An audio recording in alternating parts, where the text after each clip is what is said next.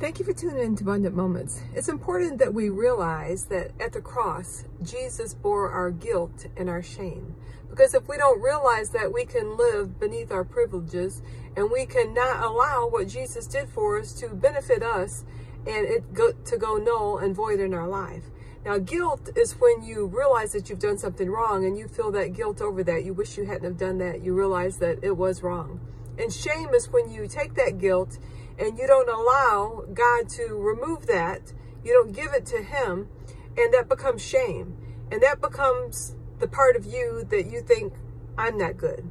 Not only was what I did wrong, but now I'm just wrong. I'm horrible. I'm a terrible person.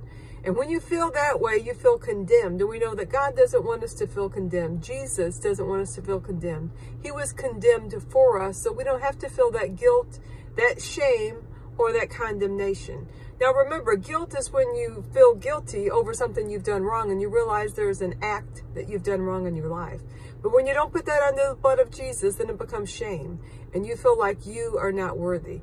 And God wants you to know today, you are worthy. You're so worthy that he gave his only son, Jesus, to die for you, to bear your guilt and your shame and your condemnation.